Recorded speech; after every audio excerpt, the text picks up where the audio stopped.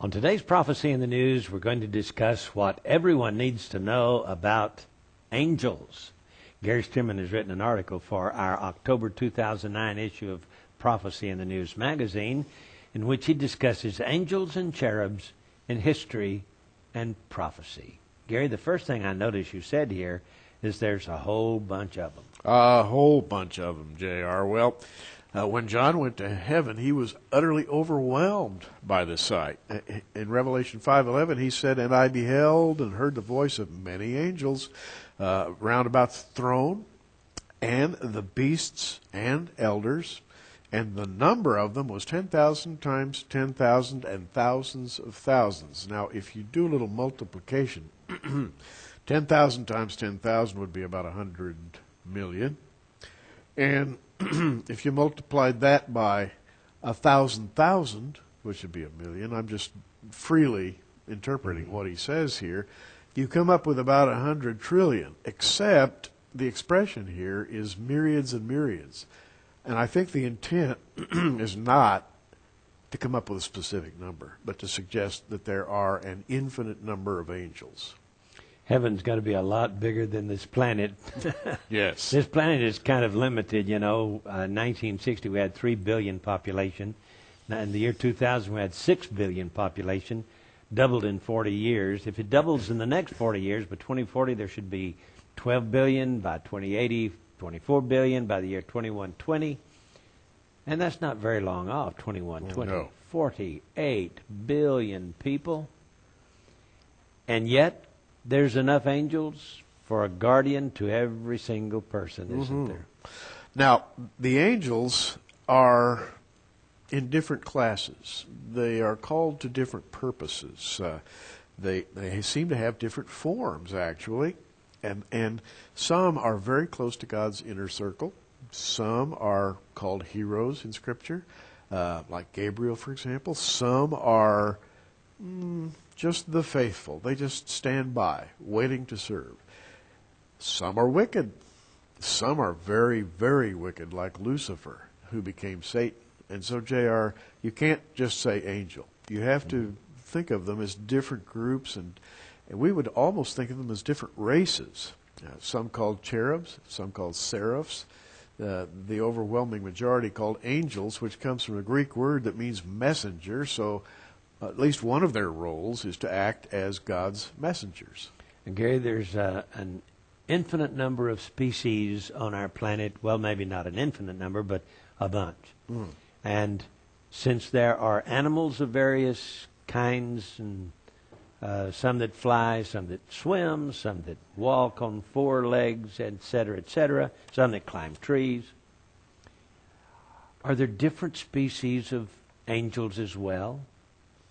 I think there are. For example, the highest form of angelic being that we know of is called a cherub.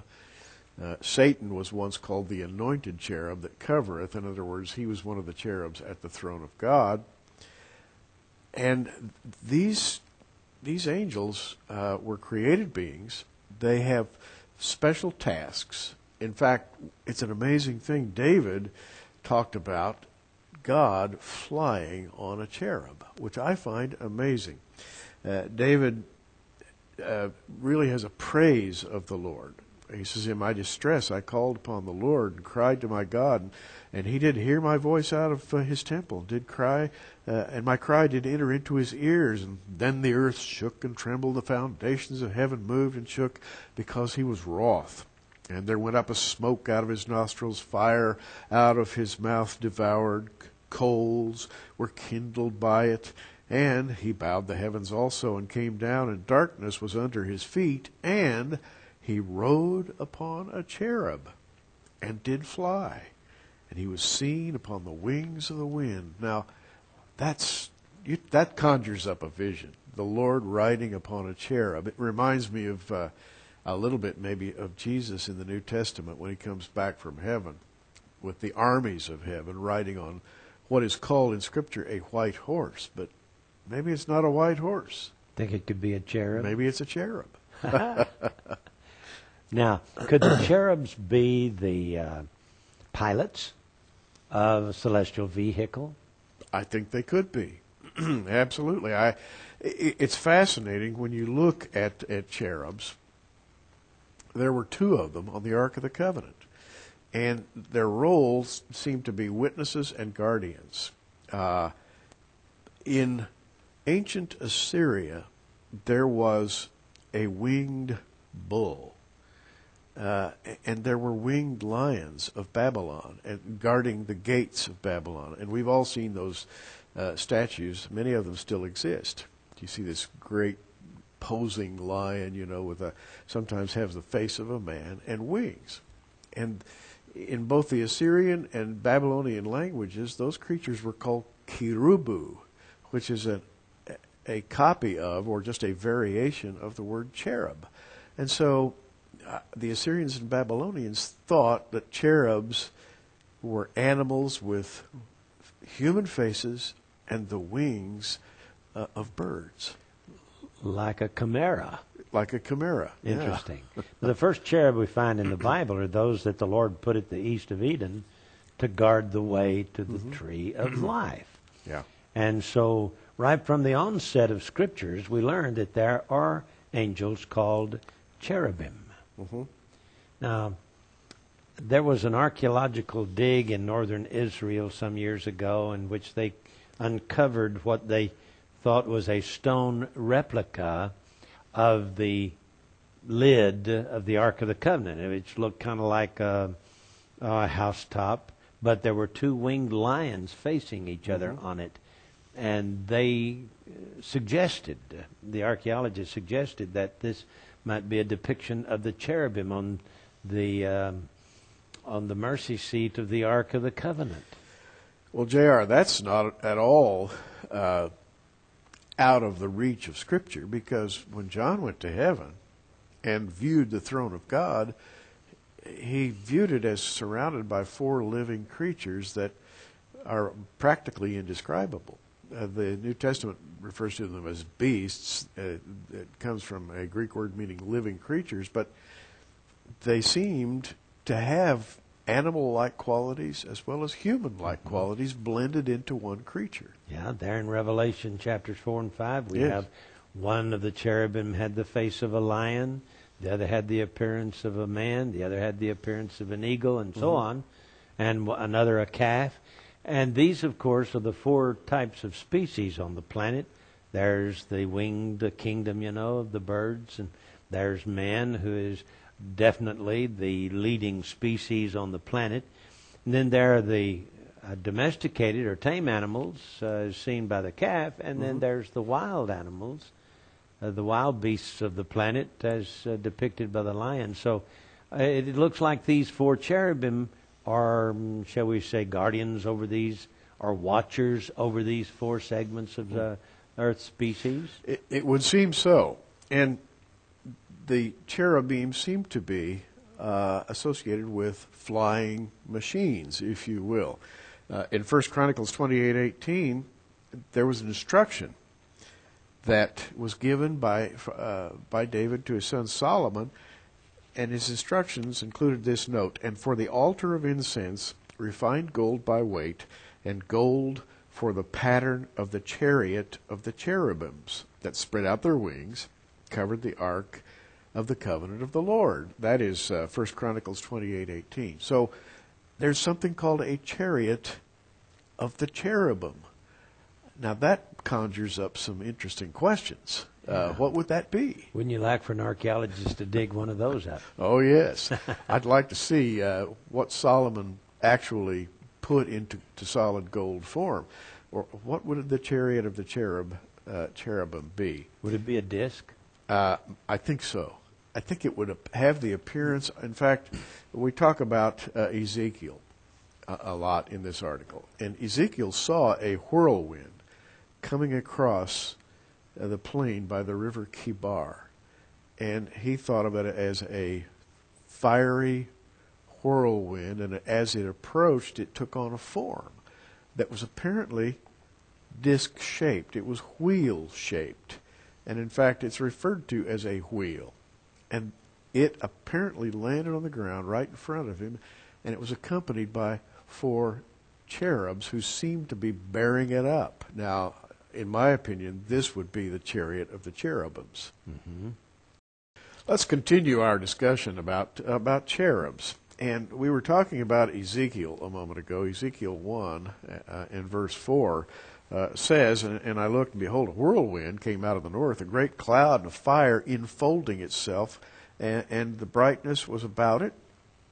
And out of the midst thereof, as the color of amber, out of the midst of the fire. So he sees a fiery, what I think is a disk. And I want to quickly say, I'm not talking about 21st century UFOs here necessarily. I think that the whole UFO phenomenon in our century may involve fallen angels, but that's another story. But he certainly saw a flaming wheel. Now, Daniel described the Ancient of Days, out of whose throne came fiery wheels, or wheels of fire. And I think that perhaps these are the chariots of the cherubim that we're looking at here. Because Ezekiel says in the 5th verse of his first chapter, also out of the midst thereof came the likeness of 4 living creatures, and this was their appearance. They had the likeness of a man. Everyone had 4 faces. Everyone had 4 wings. And their feet were straight feet. The sole of their feet was like a calf's foot. And they sparkled like the color of burnished brass. Well, here's something with a calf's foot, a cloven hoof, and faces like animals and like men. They're a combination of Earth's living creatures, and they seem to be bearing aloft this wheel of fire, which after it settles down and stops, we discover, has a throne. And sitting in that throne is one who looks like the Son of Man. It's got to be the throne of God, J.R., and it's the chariot of the cherubims. Is it something Jesus flies? I think he must. Amazing. You know, when he went back to heaven, as recorded in the book of Acts, he was taken aloft in a cloud. Yeah. Well, it said, this one you're talking about in Ezekiel, that sitting beneath a canopy of sorts in a crystal domed fashion is a throne, and on the throne one likened to the Son of Man. That would be Jesus, wouldn't it? Absolutely. So he flies the chariot of the cherubims. Now, in Isaiah chapter 6, we have the seraphim. Right. And they are the flaming ones. Do they Right. have anything to do with this fiery chariot? Well, you know, I looked into the history of the seraphs to see what differences there are between them and the cherubs. And as nearly as I can tell, they are the same creature in serving in different functions. At least authorities seem to think the seraphs and the cherubs are identical creatures in different roles, or playing different roles. I'm not sure whether that's true or not, but the word seraph in Hebrew means fiery. A flaming angel was associated with temple worship in the days of the kings, and Isaiah experienced one of these, who visited him in the temple or near the temple while he was praying. Well, we like to think of angels in heaven, and they are shall we say, they keep heaven looking beautiful, and they have things to do. God sends them here and there, and they work for the Lord. They serve the Lord throughout eternity. But then we really like to get into the idea of what they do for us, because people can entertain angels unaware. So angels can come down and look like people. They can. And they can do various things for us and help us, guide us along the way, put 2 people together. I think of angels as messengers and servants. That's what they seem to be in the Bible. They're God's servants sent out to do various tasks. That they carry God's message to the people from time to time. Before we get away from this cherubic idea, one last thing about Ezekiel, and then we're going to talk about the old cherub who fell, and that would be Lucifer, who's now known as Satan. When this vehicle, this celestial transportation vehicle, came to Ezekiel, Ezekiel was later given a ride. He was picked up in Babylon and taken over to Jerusalem. And he says, then the Spirit took me up, and I heard behind me a voice of a great rushing, saying, Blessed be the glory of the Lord from his place. I heard also the noise of the wings of the living creatures that touched one another, and the noise of the wheels over against them, the noise of a great rushing. Now, this is very graphic to me. Yes. It's like a jet takeoff or something, And he says, so the Spirit lifted me up and took me away, and I could read the rest, but the long story short is that it took him back over to Jerusalem, and he's given a bird's eye view of Jerusalem. So the chariot of the cherubims is a reality. That's essentially what I want to say here. Now, one of the things you wrote about this in your article is that he felt the G-forces. He did. As a matter of fact, let's see, I think I left that out. Oh, yeah. He says, and I went in bitterness in the heat of my spirit, but the hand of the Lord was strong upon me. And as I read that in context, it's like a force was pushing down on him while all this rushing was going on. And I thought to myself, wow, that's familiar.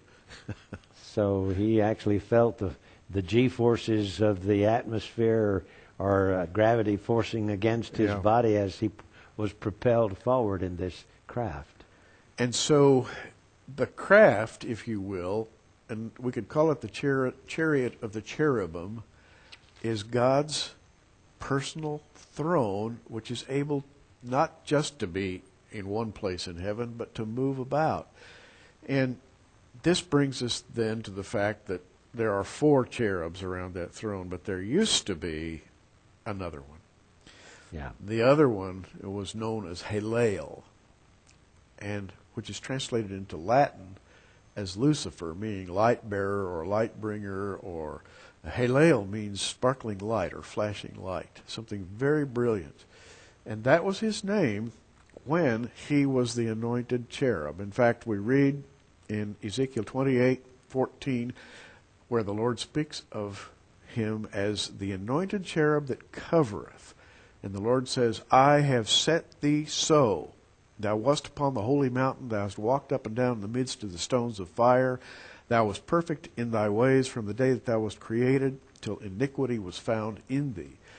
So this means, J.R., that this cherub called Halel or Lucifer must have been around the throne of God with the other 4 until iniquity was found in him and he fell out of that position. Now there are only 4 of them.